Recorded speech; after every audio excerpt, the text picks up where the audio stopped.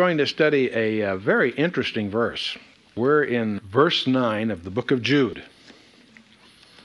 Now, it's interesting. A very curious fact about this particular passage is that it's almost impossible to find a sermon or an article on it. No one wants to touch this one with a 10-foot pole.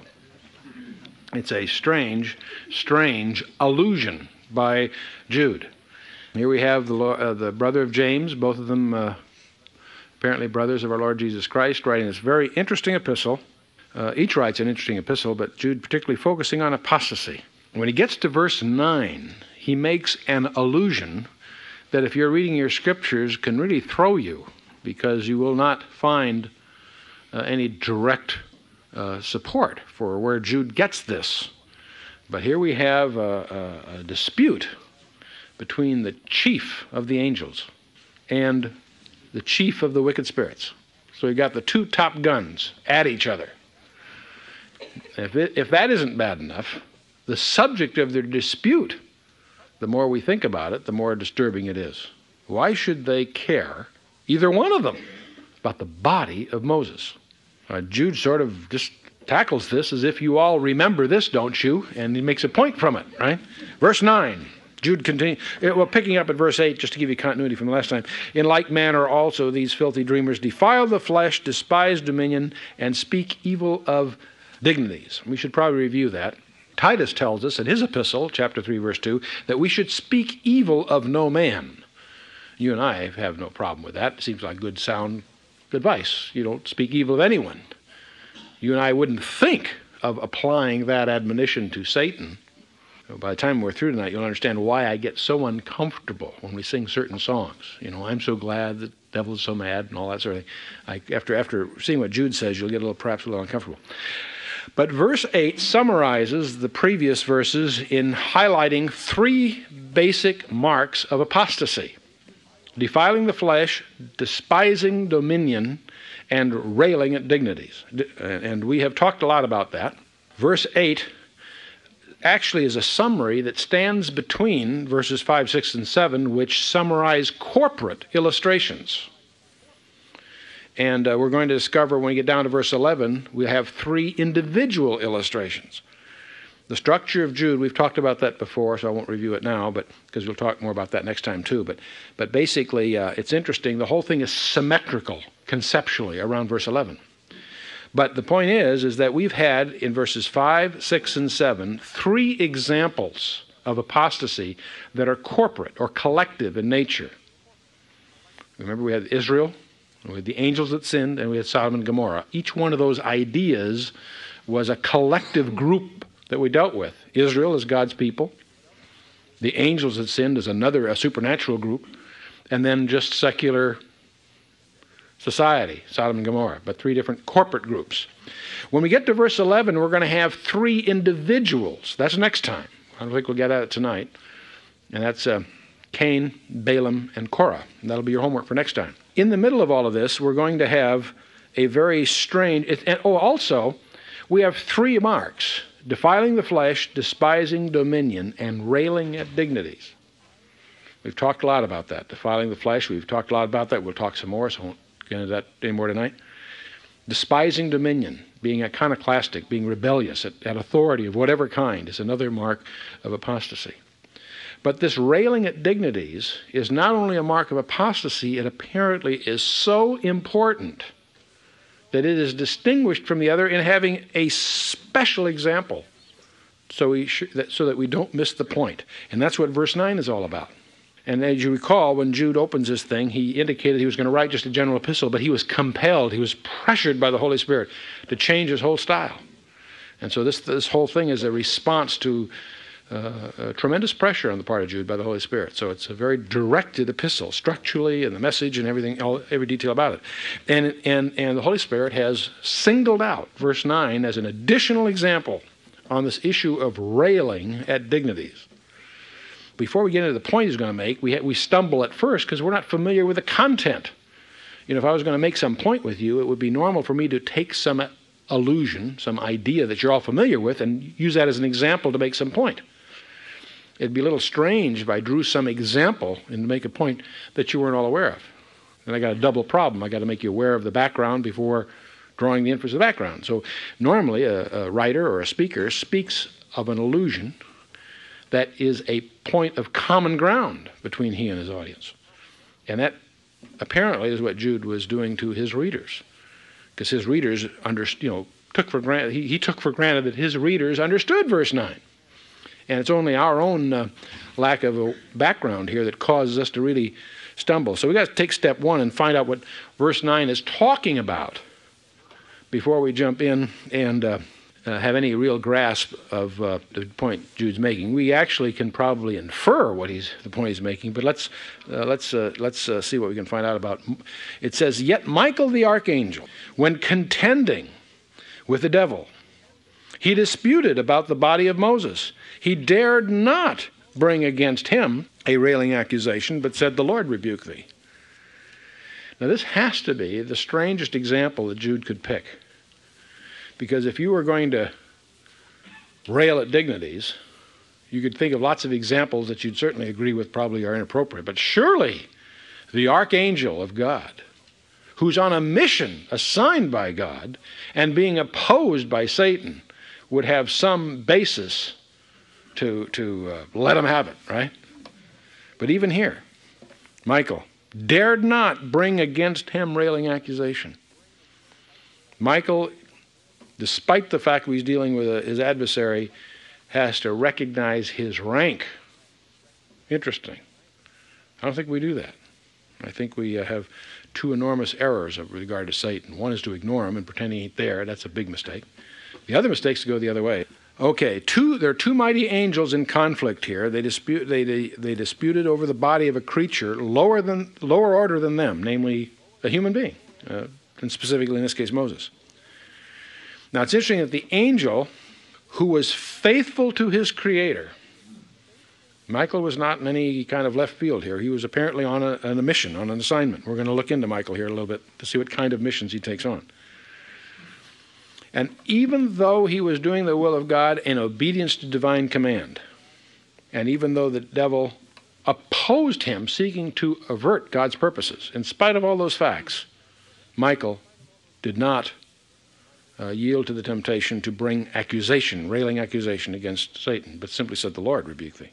A couple of things here. First of all, you may be troubled by the idea that here in the book of Jude, we gain some new information, so to speak. You and I probably, other than this passage, would have no insight that Michael and Satan ever had a war over the body of Moses, certainly.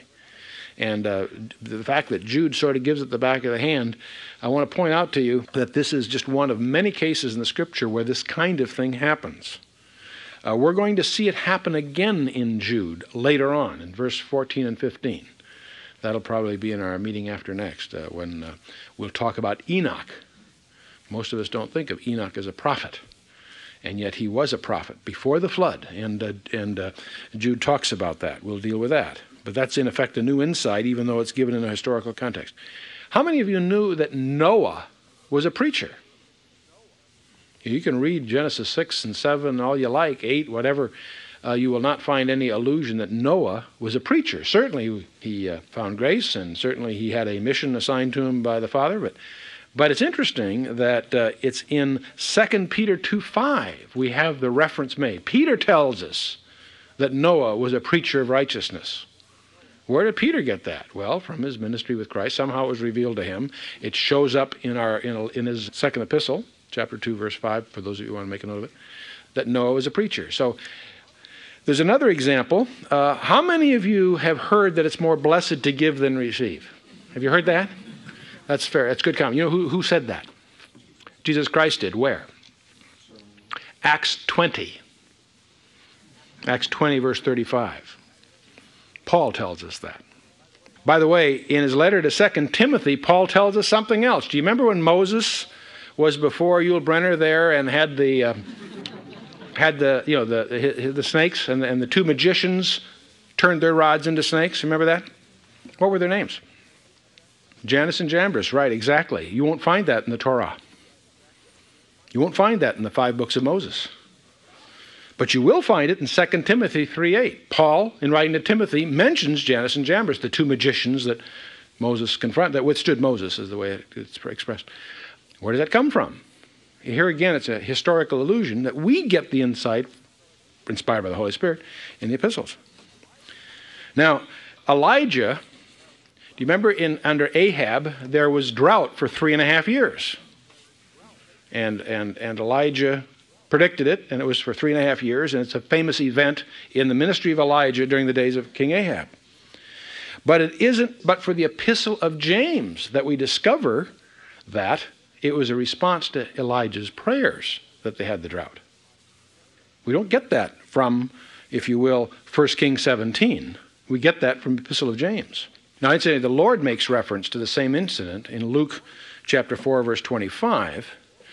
But the linking of the drought to Elijah's prayers is done by James in chapter 5, verse 17. So James apparently had the same kick that Jude did. That is, he would sort of mention things historical that you should know, and yet you won't find in the Old Testament. So I mention that so you won't be troubled by that. Another place, by the way, and we won't take the time tonight, but just so you get comfortable with these ideas, if you really want to understand a lot about Moses and Pharaoh and that whole bit, in addition to what you find in Exodus, I commend to you Acts 7, when Stephen is speaking before the Sanhedrin. Stephen will give you all kinds of insight into Abraham and to Moses that you won't get by digging through the Torah or the book of Genesis. Example, it's Stephen's remark that tells us that the Pharaoh at that time was not Egyptian. We get that from Isaiah if you know where to look, but it's very technical.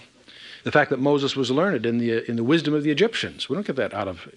Moses doesn't point that out for us in the 5 books of Moses, but Stephen tells that. Oh, that's all in Acts 7. So Acts 7 is a very interesting commentary of the Old Testament, and you could probably make a list of a lot of things that are revealed there that you would have a tough time unraveling in the Old Testament.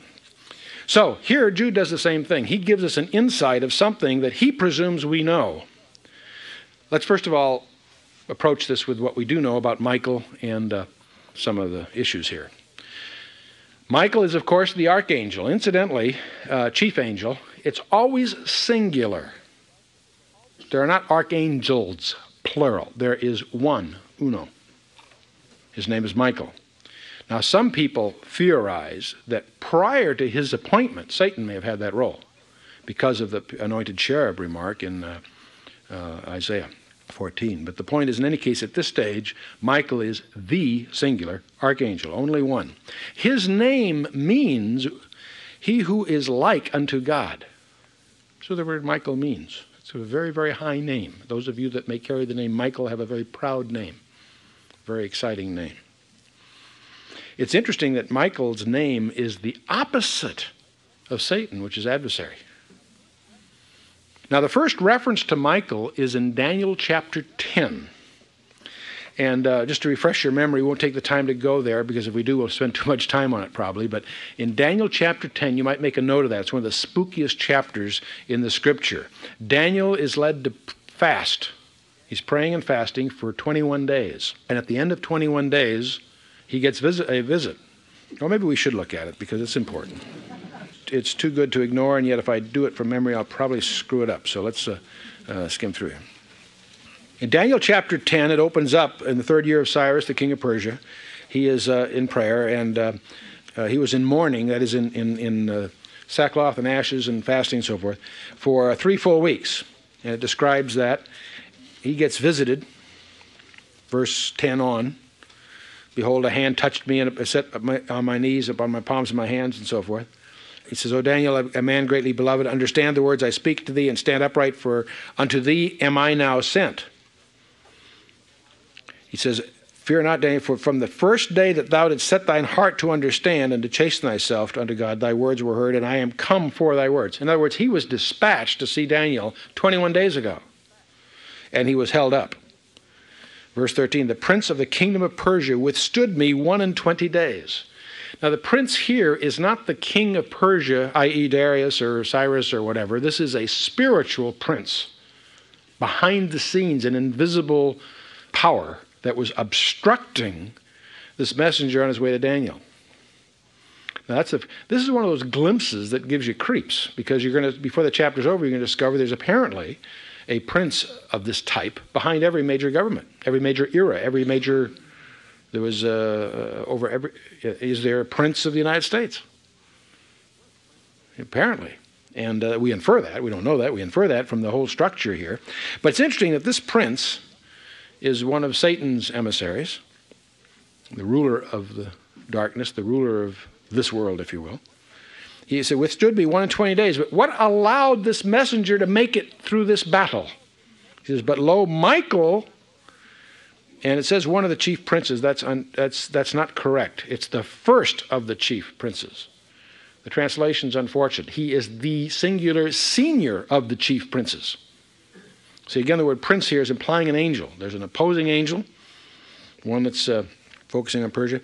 But Michael, one of the chief prince, came to help me, and I remained there with the kings of Persia. And then he comes, and he's going to go on, and then he's going to explain how he's going to give Daniel a series of visions. In fact, chapters 11 and 12 are really the result of this visit. But he goes on here before the chapter ends here. Verse 19, O man greatly beloved, fear not, peace unto thee, be strong, yea, be strong. And when he had spoken unto me, I was strengthened, Daniel says. And let my Lord speak, thou hast strengthened me. And verse 20, then said he, knowest thou why I come unto thee? And now will I return to fight the prince of Persia. And when I am gone forth, lo, the prince of Greece shall come. Many years after Persia, the next major empire was the Greek Empire. And here already we see a prince of Greece is going to rise to power. Verse 21, the last verse of the chapter. But I will show thee that which is noted in the scripture of truth, and there is none that holdeth with me in these things but Michael, your prince. Now here we see Michael introduced first time by name as the chief, the first of the chief princes, and his specific identity is Daniel, he's your prince. Daniel personally, not exactly. We'll discover as we learn about Michael that he appears to have the mission to fight for God's people collectively, specifically the nation Israel. You almost always see him associated with Israel. Another angel that goes by name is Gabriel. And you'll notice if you study Gabriel carefully that his role is almost always messianic. Gabriel showed up in Daniel 9 to give him the 70-week prophecy, but that was messianic. Gabriel shows up with Mary that we're celebrating at the Christmas season. That's Gabriel. Again, his mission is messianic. That's the main idea is there. Now, another place that you see an image of Michael, a very important passage, is Revelation chapter 12. Before we do that, I'm sorry, before I get you out of here, turn to Daniel chapter 12, as long as you're this close, verse 1. I want you to pick up something in the book of Daniel. Daniel chapter 12, verse 1 is quoted, a phrase of it is quoted by our Lord Jesus Christ in Matthew chapter 24. When the four disciples, Peter, James, and John, and Andrew, come to our Lord privately and ask him some questions, he gives them a prophetic briefing that's 2 chapters long in Matthew, Mark, and Luke. 24 and 25 in Matthew, 12 and 13 in Mark, and 21, 22 in Luke, the so-called Olivet Discourse. But in that he uses a phrase that all of you know, but he draws that phrase, if you will, from Daniel chapter 12, verse 1, which says, at that time shall Michael stand up, the great prince, who standeth for the children of thy people. The children of thy people, that's Israel. And there shall be a time of trouble, such as never was since there was a nation, even to that same time, and at that time thy people shall be delivered, every one that shall be found written in the book. Now it's interesting that Jesus uses that phrase, there shall be a time of trouble, such as never was to this time, nor ever would be again. But for the elect's sake, there would be no flesh saved, and so on. That phrase is drawn from Daniel 12. Michael shows up again very prominently in Revelation chapter 12. We've looked at this several times. I think it behooves us to look at it again. Revelation chapter 12, which describes these personages that surface. There's a woman, and we've reviewed this before. The woman is clothed with the sun and the moon on her feet, and upon her head a crown of 12 stars, and she's with child, and so forth. Many people try to make that woman the church. That's wrong. She's Israel. She's not the church for lots of reasons. She's well identified from Genesis, and we won't get into all that tonight. You can get that from the Revelation tapes if that's unfamiliar to you. But she is in effect Israel in the sense that it started with Eve from Genesis 3:15 on. She's the woman bringing forth the man-child, the deliverer. Now, the opposition to all of this, verse 3 and 4, is a red dragon. We don't have to speculate on the identity of the red dragon. He's identified in verse 9. The great dragon was cast out, that old serpent called the devil and Satan, who deceived the whole world, was cast down to the earth, and his angels were cast out with him. We've looked at that before. And his tail, verse 4, his tail drew the third part of the stars of heaven and did cast them to the earth, and the dragon stood before the woman who was ready to be delivered to devour her child as soon as it was born. She brings forth a male child to rule all the nations with a rod of iron, and we all know who that is. Now we get down to verse 7, we see, this is now going yet, so far it's past, verse 7 is future. And there was a war in heaven, Michael and his angels fought against the dragon, and the dragon fought and his angels, and prevailed not, neither was their place found any more in heaven. And it goes on. And I won't fall into the trap of trying to explain all of Revelation chapter 12 tonight, but want to highlight that the key adversary, here again, the head of the host, the senior angel in charge, is a guy by the name of Michael, commissioned to fight on whose behalf? Israel. Now, another synonym for the Great Tribulation period that we so glibly talk about in prophecy is the time of Jacob's trouble. So it's kind of important to recognize that this tribulation period that we're talking about is really a focused tribulation on Israel. And that's when Michael goes to bat.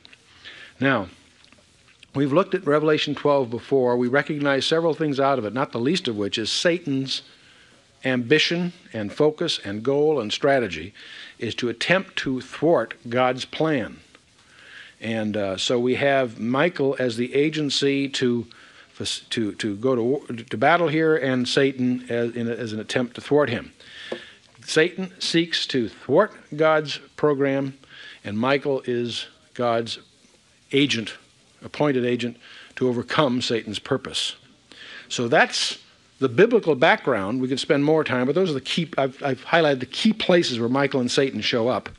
So far, so good. We're not troubled now with Jude talking about Michael and Satan contesting. But where we stumble is, what is this about the body of Moses? Why are they, either one of them, interested in the body of Moses? There are over 500 Old Testament references to Moses, but only one reference to his body. And so you say, what on earth is going on? Well, the first place to start, I guess, is to turn to that reference, which is Deuteronomy 34. It's almost at the end of the book of Deuteronomy, and it shows up in verses 5 and 6. There's a preamble. We'll look at this a little bit, but Moses is scheduled to die. Moses has his ministry interrupted, and he does not get to go into the promised land because of the children of Israel listening to the 10 spies back in Kadesh Barnea. They didn't listen to Joshua and Caleb, who had the good report. They listened to the other 10. They lost their nerve. They didn't cross over when they had the opportunity. So God says, okay, you're going to wander in the wilderness for 38 years. Nominally 40, but precisely 38 years. And so it's at the end of that period, but Moses, and we're going to examine that in a minute for other reasons, Moses blows his mission. He doesn't do what God tells him, and God puts him in the penalty box, has him superseded by Joshua. Moses is allowed up on the high hill, Mount Pisgah, or Nebo, it's the same area, to get up there and see, look over the Jordan and see the promised land from a distance. He can see the promised land, but he's not allowed to enter it. And he dies. And this is what's recorded here, verses 5 and 6. Now, there's all kinds of scholastic debate. Did Moses write this prophetically, or did some other scribe add it to the... here it's in the 5 books of Moses. I thought he died. Well, if you really need to talk about, if you're trying to reach to create problems, either way, if you did it, I have no problem that Moses wrote this by inspiration before it happened. That's an approach. Or some faithful scribe added this as an appendage. I can't make a big thing one way or the other. I'm not going to get into that debate. But the point is, in verse 5, it says, "So Moses, the servant of the Lord, died there in the land of Moab." This is across the Jordan. It's on the east side. In the land of Moab, according to the word of the Lord. In other words, the Lord had said this was going to happen earlier. "And he buried him." Who buried Moses? God did. Now, right away, that gets your attention. I'm always interested when God personally does it without going through an agent of some. I love you like Noah's Ark. Who closed the door on Noah's Ark? Noah didn't. God did. I love that because I always like to ask the question, could Noah have gotten out? I don't think so. And I make a big thing on eternal security out of that. If you want flaky grounds, that's as flaky.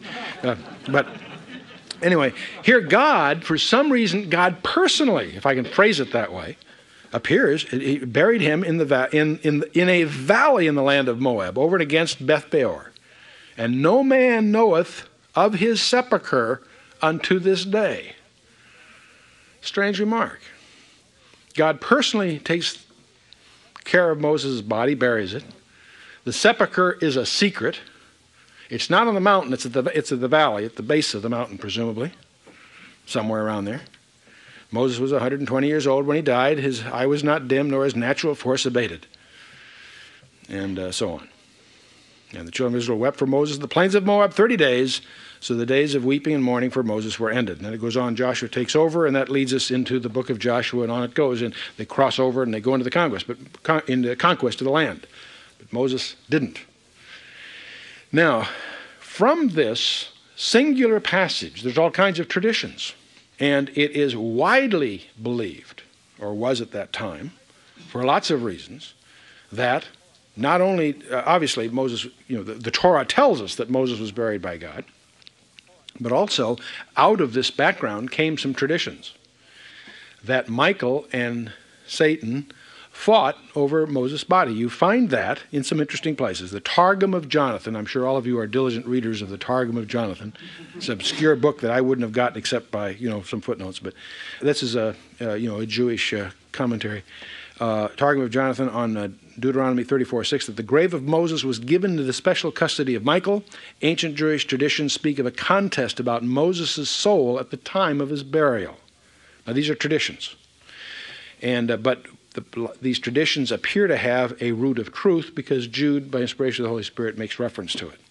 So don't misunderstand me. We're not basing this on the basis of some tradition. I'm just letting you know that there was that tradition. It was widely believed among Jewish scholars of this, that there was a contest. Now, we know there was a contest because Jude tells us that. Which really raises another question. Why does it record that God personally buried the body of Moses? I can't think of any place else in the Scripture that is spoken of that way. Why is the place of the sepulchre a secret? Why is Satan interested in it? Now we know he's cursed. His food is what? Dust of the ground, and you can get into a big spooky thing if you want, is what happens to the body and so forth. I won't get into that tonight. Why is Michael then dispatched to oppose? Now, if you start to put together the various, and there's been many, speculations about this, you'll find that they fall into two essential ideas, or groups of ideas. One is what I call the fetish risk. In other words, had Moses' body and or the sepulchre been known or findable, it's highly likely that they would become an object of worship. And none other than Josephus makes reference to this in his Antiquity of the Jews, volume 4, 849, for those who want to track it down. He points out that Moses was so venerated by Israel that if they had awareness where his sepulcher was, it would become a fetish, a place of worship. Now, this would be encouraged by Satan, because Satan's desire is to deceive and thwart God's purpose. And a form of false worship would be his ambition. We find him doing that very thing in Revelation 13, verses 3 and 4, where he has a false worship of a leader. Satan's whole goal is false worship, a counterfeit situation.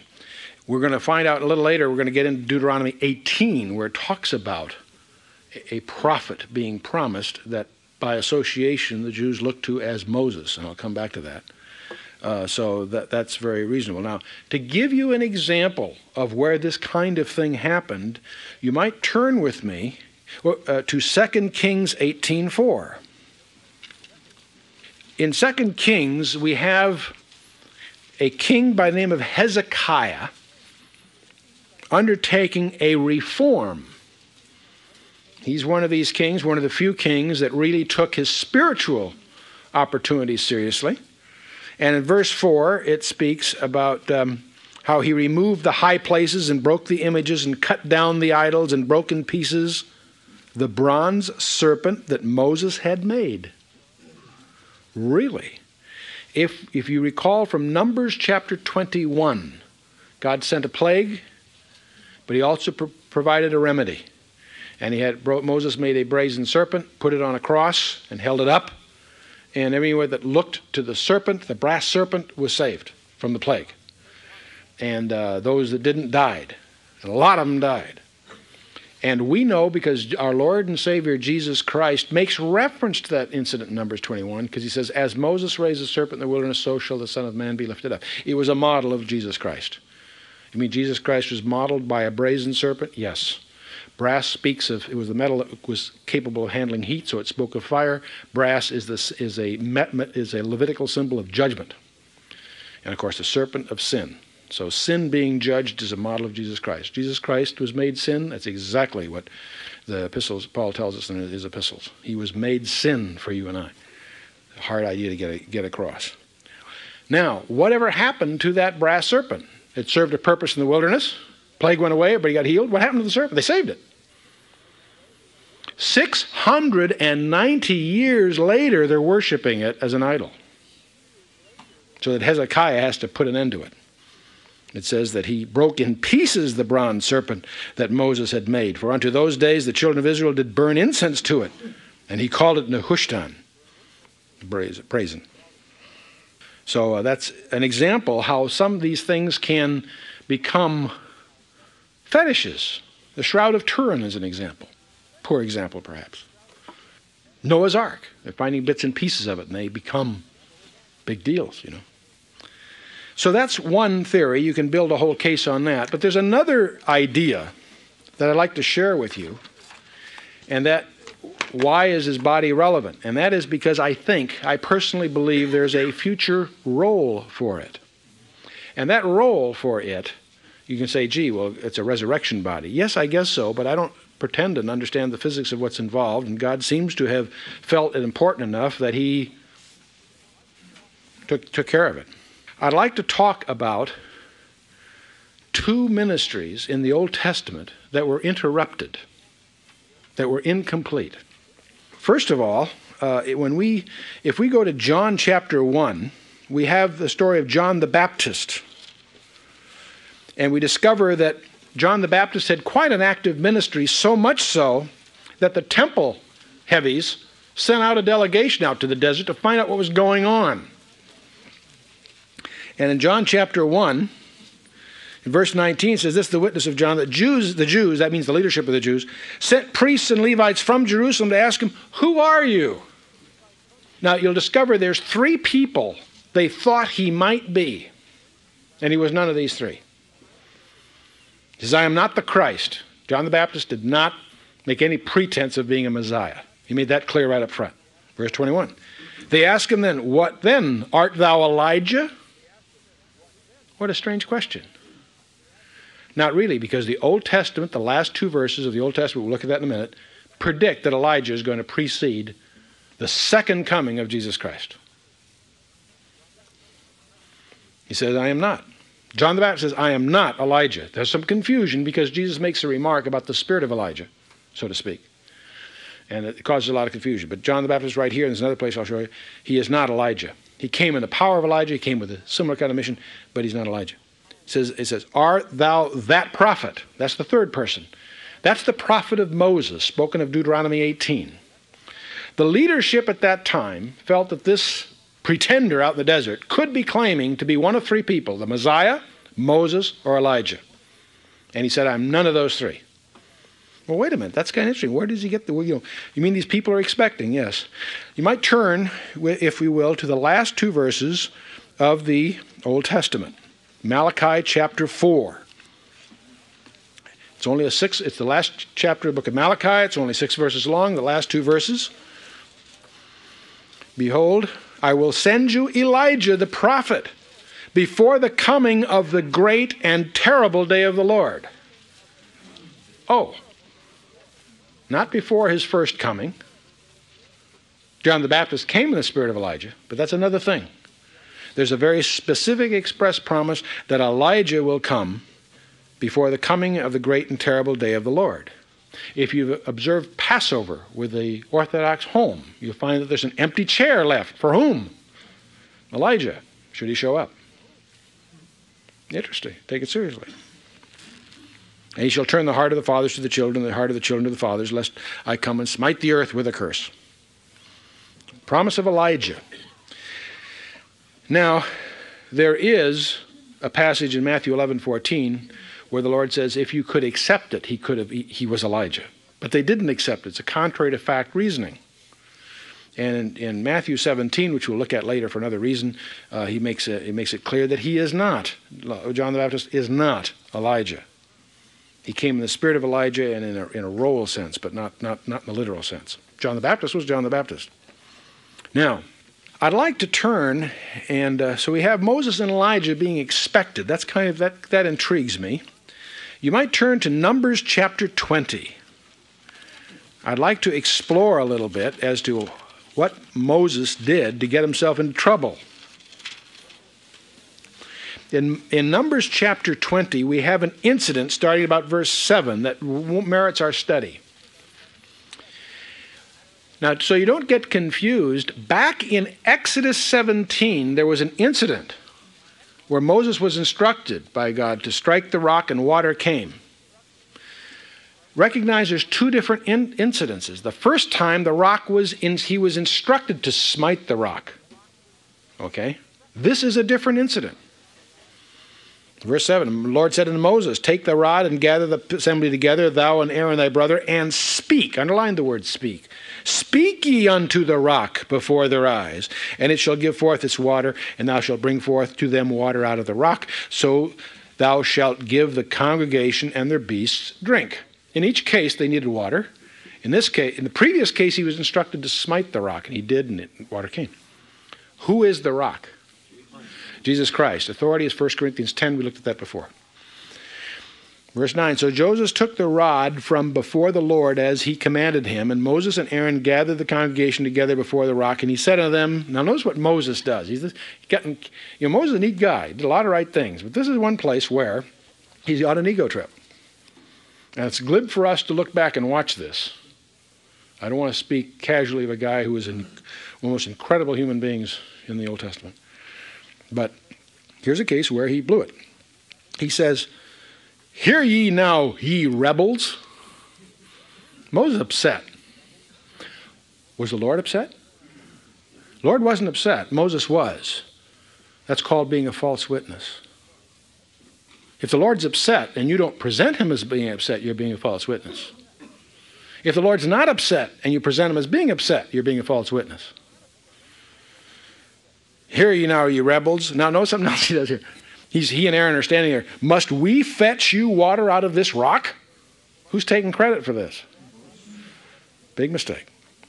Verse 11, and Moses lifted up his hand, and with his rod he smote the rock twice. Not once, but twice.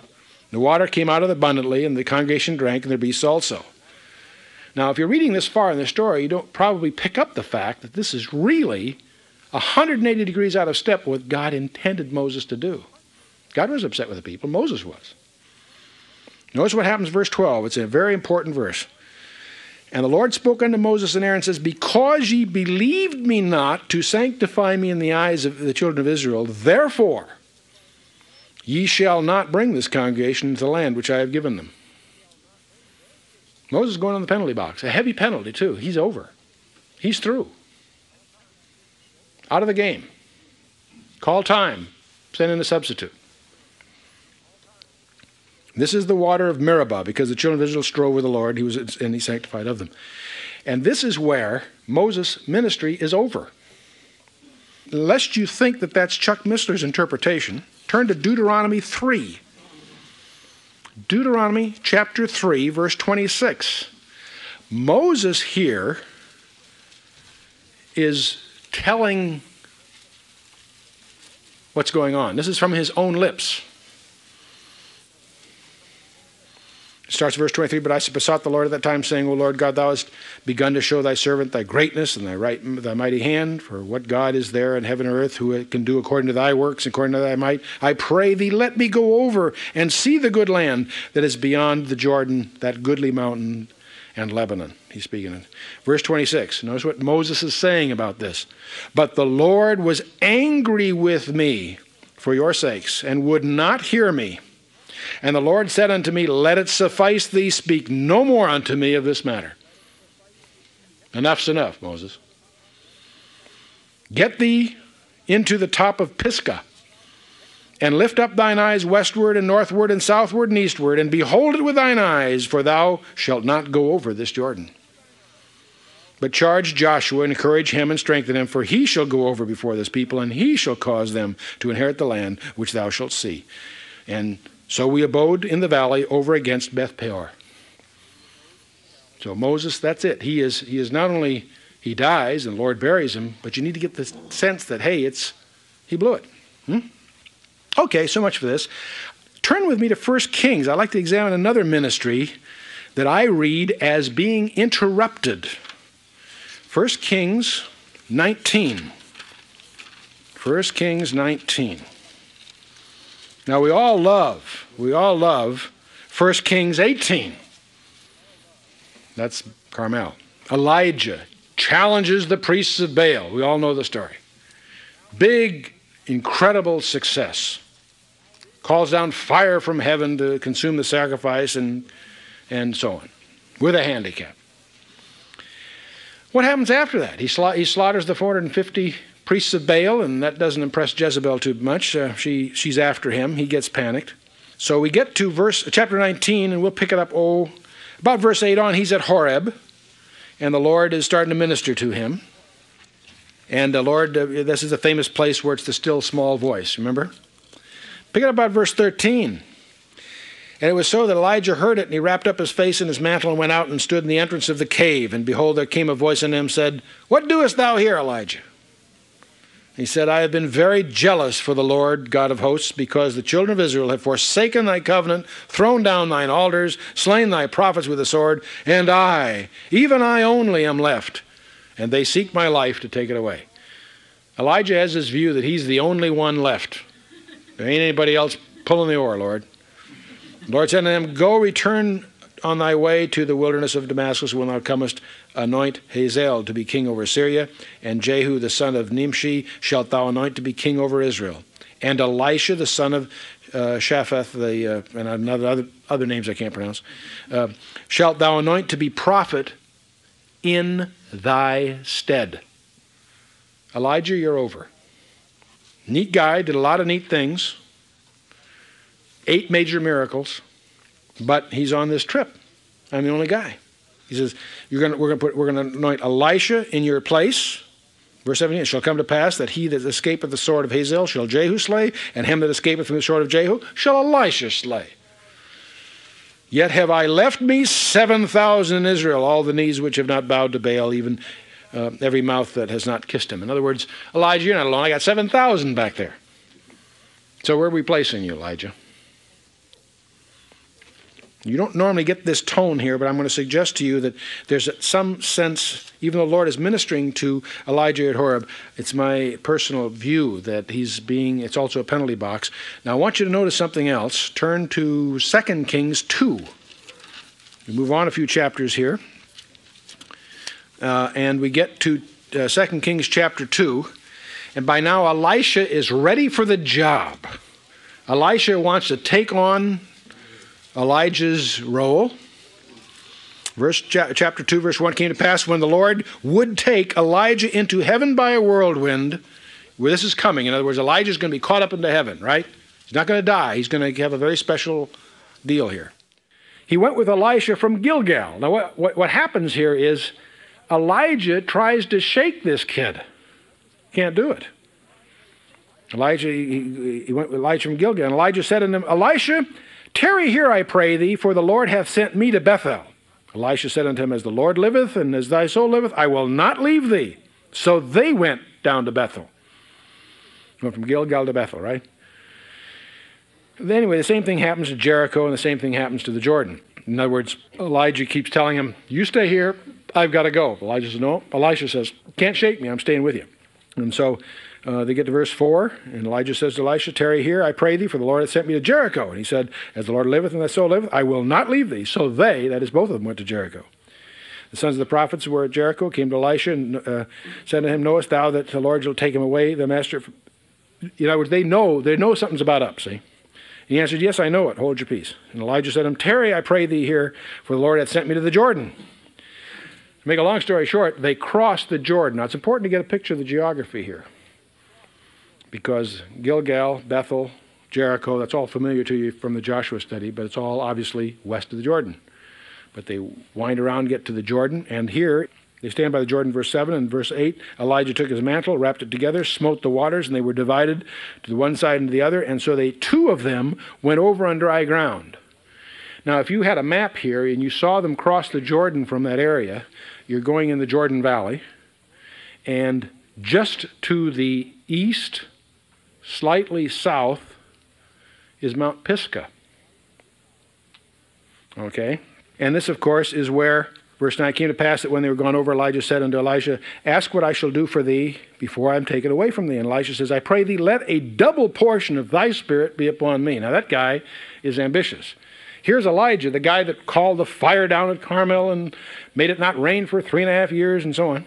Elisha says, I want twice as much. You know? And he said, thou hast asked a hard thing. Nevertheless, if thou see me when I am taken from thee, it shall be so unto thee. If not, it shall not be so. It came to pass as they went on, they talked, and behold, there appeared a chariot of fire and horses of fire, and separated them. And Elijah went up by a whirlwind into heaven. And Elisha saw it, and he cried, my father, and the chariot of Israel and his horsemen. And so he gets the mantle and so forth. By the way, if you do a study of Elijah, you'll discover there's 8 major miracles that Elijah pulls off.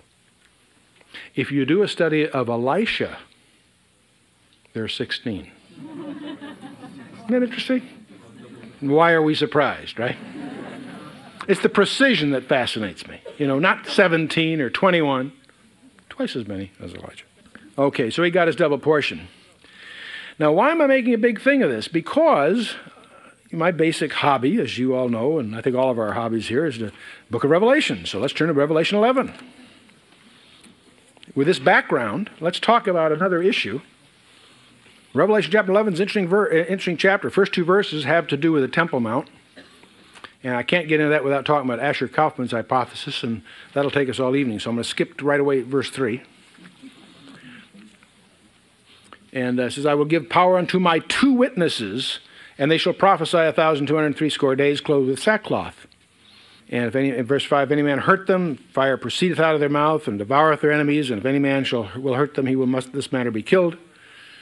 They shall have the power to shut heaven, that it rain not in the days of their prophecy, and have power over the waters, turn into blood, and smite the earth with all plagues as often as they will. And when the 2 shall have finished their testimony. See, their testimony isn't finished yet. My premise is that Moses' testimony isn't finished yet. Elijah's testimony isn't finished yet. They're both interrupted. They're finishing here. Look what happens. When they finish their testimony, the beast that ascendeth out of the bottomless pit shall make war with them, and shall overcome them and kill them.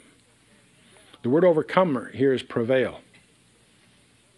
Jesus told Peter that the church, the gates of hell shall not prevail against it. Are these 2 members of the church? No, they're Jewish. They are Old Testament saints raised here. When Joshua fought Jericho, what did he do before he started? Sent 2 witnesses in.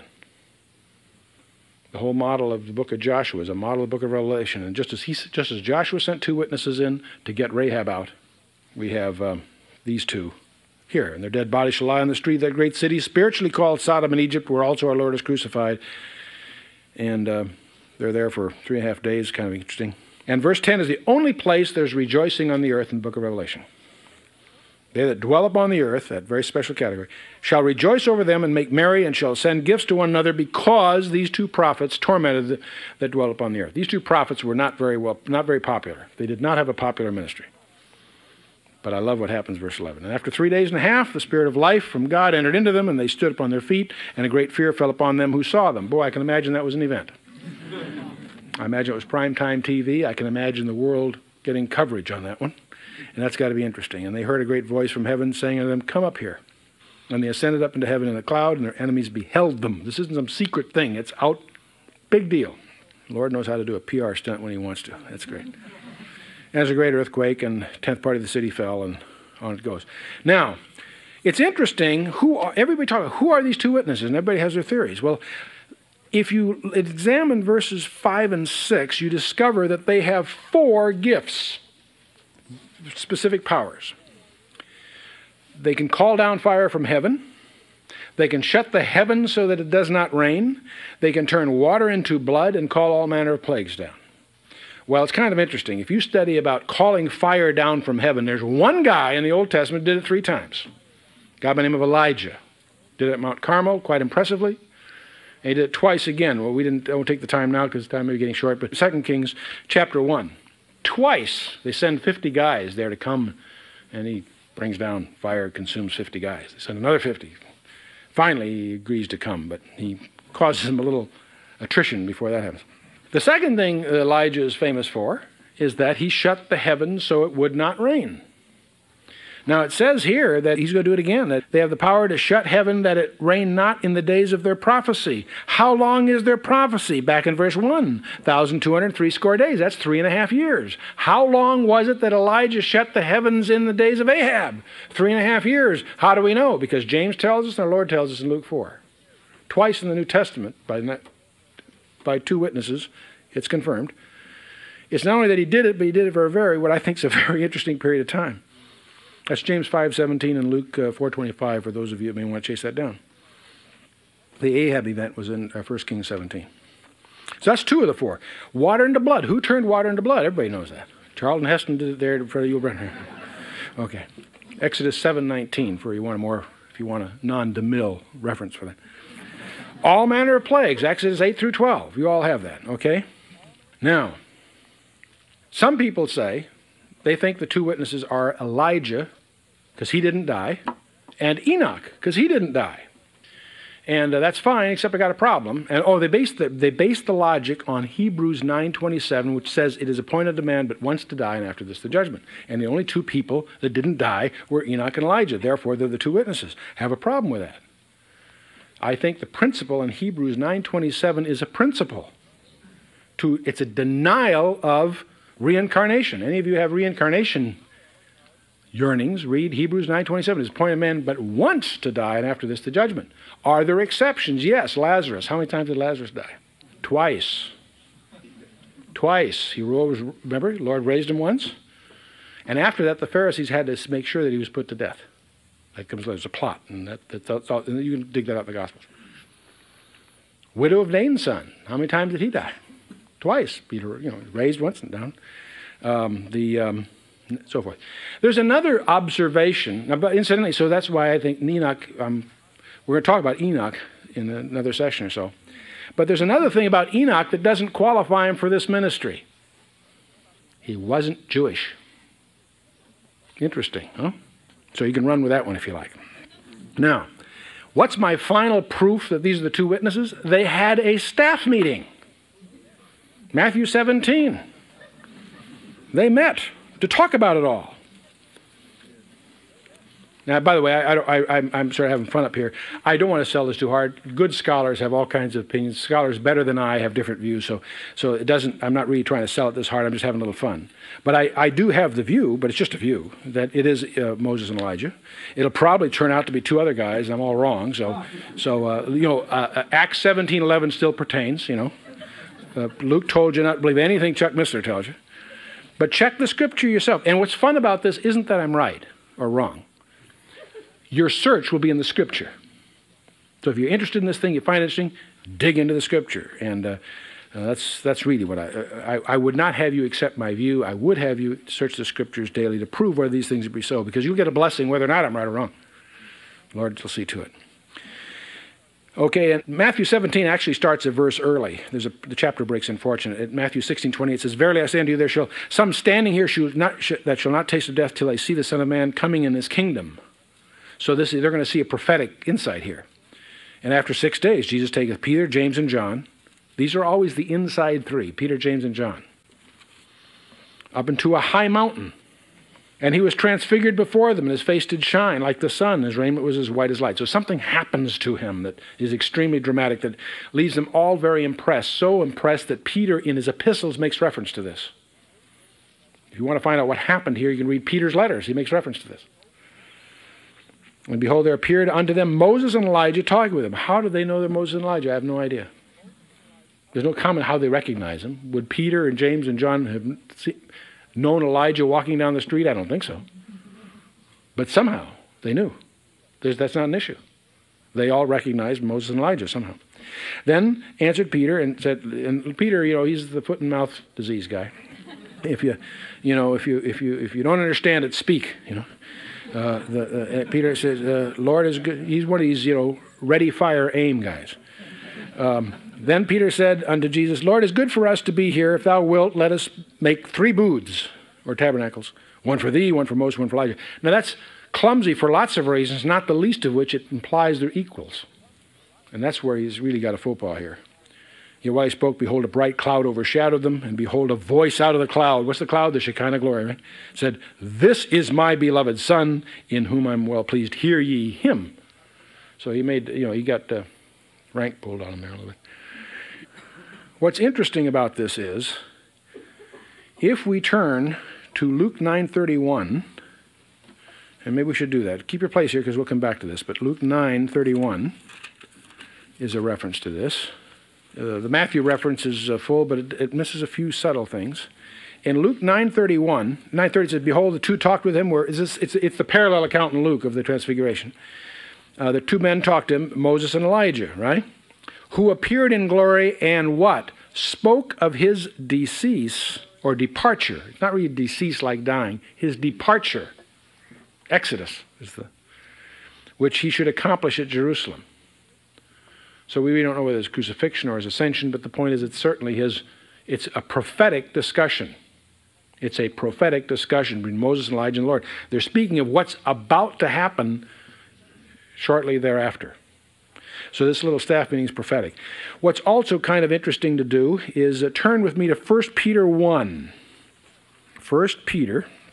Peter was there. Let's see what he says in his letter. 1 Peter chapter 1.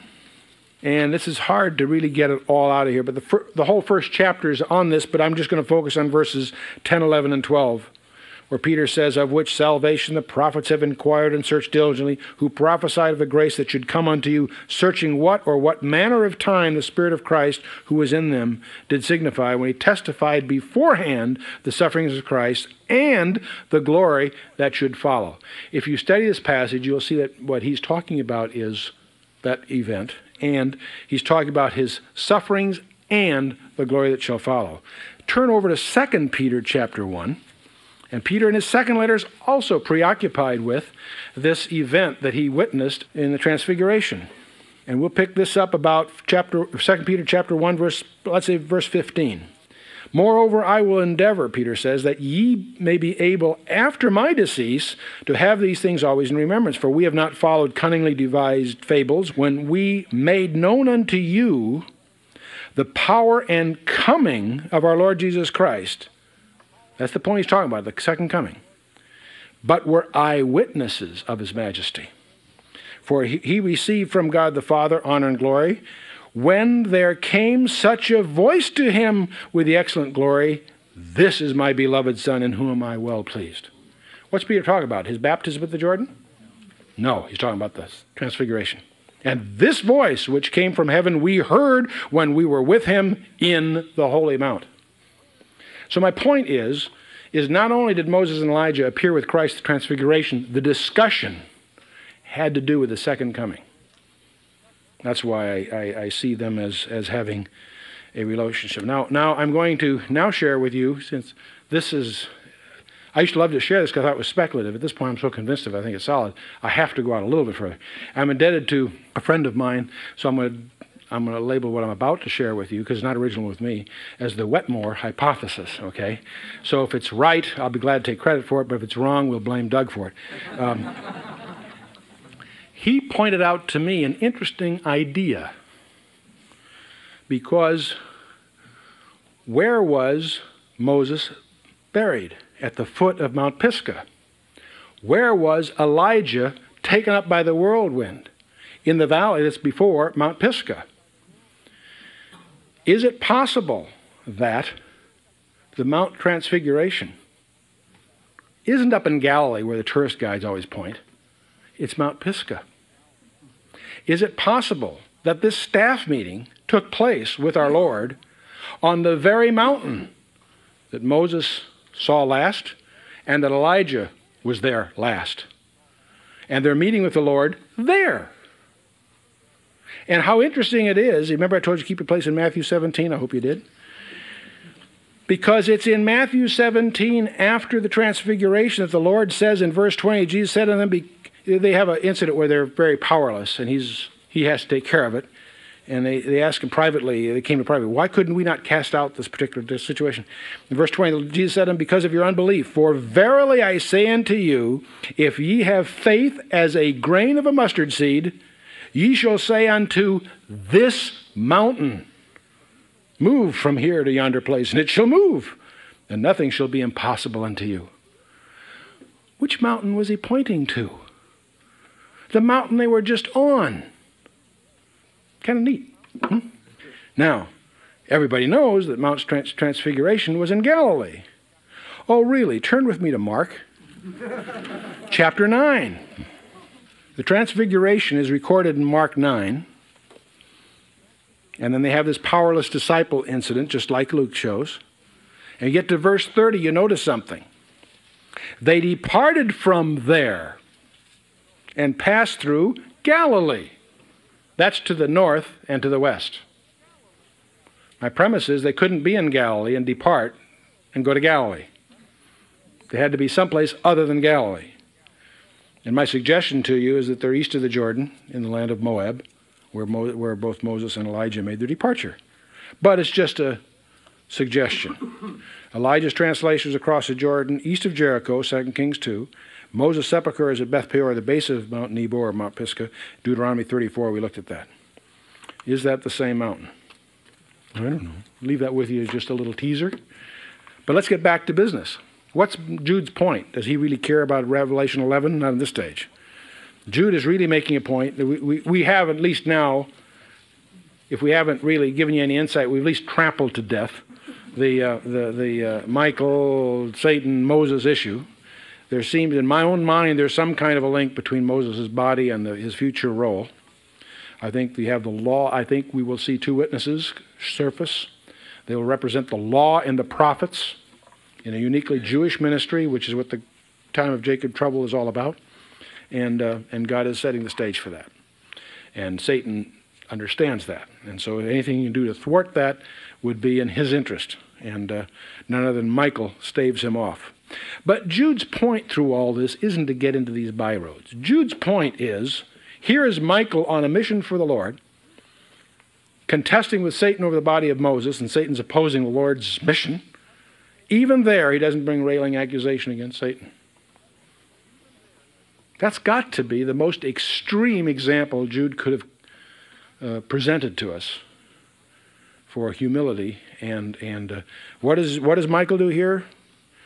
Dared not bring against him railing accusation, but said, the Lord rebuke thee. See, it's after this kind of thing I get uncomfortable with some of these casual songs that are popular within the Christian community that tend to not treat Satan as a dignity. You say, Chuck, you got to be kidding. Well, my authority is Jude 9. In that Satan is Satan. We shouldn't make him bigger than he is. We shouldn't treat him trivially. We also shouldn't fear them only because greater is he that is in you than he that is in the world. That's our only basis for not trembling before that personage. I think it's a terrible warning against speaking evil. Now, we live in a time where it's very fashionable to speak evil against God's people, bringing accusations against institutions that honor the Lord and that are honored by Him. And these are acts that point to falling away from the gospel rather than being in subjection to it. And that's basically why we're dealing with this. Earlier in Jude, he says we should contend for the faith, but he doesn't say be contentious. They're different issues. Now, incidentally, Michael said, "The Lord rebuke thee." Always in the mouths of two witnesses, the thing is established. In Zechariah chapter 3, verse 2, there's a phrase. It's a little different situation, but I'm fascinated that the Holy Spirit has chosen to be as precisely structured as we are here. Zechariah 3:2. "And the Lord said unto Satan, The Lord rebuke thee, O Satan. Even the Lord who hath chosen Jerusalem rebuke thee." Interesting phrase. The Lord rebuke thee. Same phrase. Putting it where it belongs. Okay. Michael's words, getting back to Jude 9, Michael's words were restricted. Another aspect of this. Michael's words were restricted to his adversary alone. If you bring criticism, do you do it privately, one-on-one? First? Hope so. If words are publicized, no one can tell how far it will go, how twisted it'll become, or what harm it will ultimately do. The minute it's public, it's out of your control. If you make a criticism, is it private, one-on-one? I can squeeze in verse 10, and that'll prepare us for a wild time next time. Verse 10 is really a continuation of this, because verse 10 is a wrap-up. "But these speak evil of these being the apostates that Jude is railing about here. These speak evil of those things which they know not, but what they know naturally, as brute beasts in those things they corrupt themselves." Summary thing. There's one thought that links verses 8, 9, and 10, railing at dignities. Okay? We have the archangel who was dealing with Satan himself, possessing a more perfect knowledge than ours, who dared not speak in judgment. These guys rail at whatsoever things they know not. An apostate does not hesitate to speak out in condemnation concerning matters which he does not know enough to make him a judge over others. The word rail, by the way, we speak railing at dignities. The Greek word is blasphemeo, transliterates blaspheme. That's what the word rail means.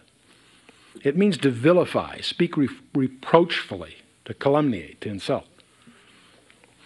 Now these guys, it says they speak of things they know not.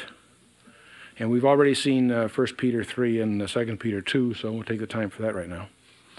Also in this verse, there are two words for knowing. The word oida, which is a deep, intimate knowledge, and the word episteo, which means perception by animal senses or faculties. Unreasoning beasts have a knowledge of the natural world, but not an understanding thereof. That's the premise. Only a superficial of any understanding. And so here we have, these speak evil of those things which they know not, they oida not.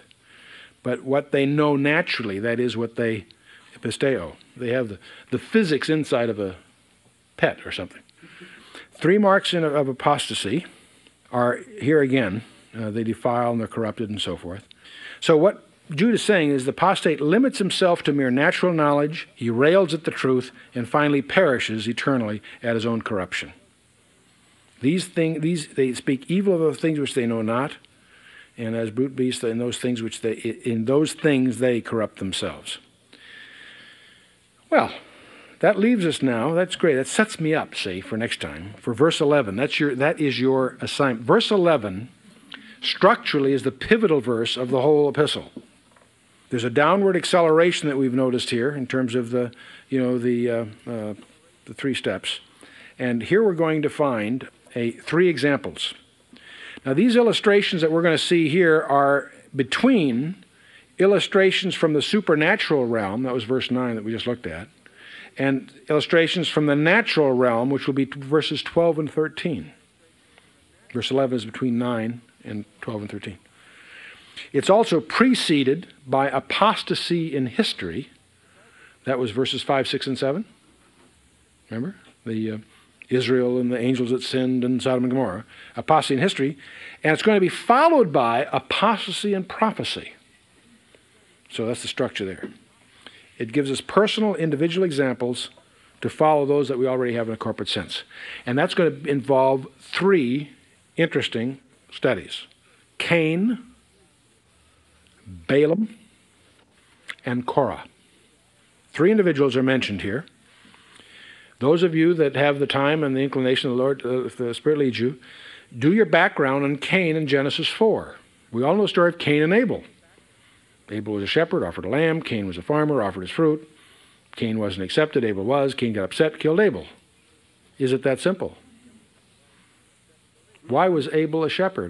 Didn't think they ate meat then. Didn't eat meat then. That comes after the flood. So what's the shepherd doing there? Get you on that one. What made Abel's offering an offering of faith that Cain's was not? Those are issues we'll deal with next time. Balaam, now here is a character. You want to read an interesting story, get into Numbers 22 through 25 and 31 are the main chapters on this character by the name of Balaam. Balaam was a prophet. How much of a prophet? He prophesied the Christmas star. We're celebrating Christmas. We talk about the star of Bethlehem. There are some scholars that believe that the star was first prophesied by Balaam. But Balaam's a character. He's greedy, does it for hire. And you talk about getting put down. The Lord has his donkey put him down. Now that's a put down. Balaam, interesting character. And we have the error of Balaam, the doctrine of Balaam, and so forth. There's different dimensions of this. He shows up in the book of Revelation as an allusion by our Lord in one of his letters, several times, I believe. Balaam. What is Jude talking about Balaam? What's all this about? And how does it affect you and I? Because Cain and Balaam do mistakes that you and I have a high likelihood of being guilty of, at least in part. So you want to understand what that is. Cain's easier. Balaam's tougher. Maybe. And then there's a guy by the name of Korah. You all remember Edward G. Robinson and the end of, anyway, that may be before. I can't use those allusions anymore. It's before your time, most of you. Korah. Cain, Balaam, and Korah. Korah shows up in Numbers 16, for those of you who want to dig into that. We'll also get into, we won't be stuck, stay just with verse 11. We'll carry it down through these 5 word pictures. There's 5 fascinating, mystical, strange word pictures that follow these 3 characters, but I won't have you do homework on those. It's too complicated. And we'll get into, what do you mean twice dead? And so forth. There's some 5 interesting word pictures in verses 12 and 13. And then we'll get into Enoch. That's a whole other thing. Let's stand for a closing word of prayer. Those of you that have time, I almost have time to take you to Jeremiah 10, but I don't really want to spoil your Christmas. If you haven't read Jeremiah 10, put your tongue in your cheek and read it to your kids at Christmas. No, don't do that. You'll spoil Christmas. Jeremiah 10 talks about bringing a tree in the house and trimming it and bowing down to it. And he's obviously talking about idol worship. I think having a little indulgence and nostalgia is not quite the same thing. So in answer to some of the questions I'll get after you break up, yes, we have a Christmas tree in our house. So I don't want to put anyone on a serious guilt trip on that stuff. It is kind of fun to get around. And I may be wrong. It may be very serious, and maybe you shouldn't have a Christmas tree. I'll let you search the Scriptures daily to prove whether those things are so. Very strange lesson tonight. We've had a little fun with it, but it's kind of important, I think, that we not leave without recognizing that Michael is a real person.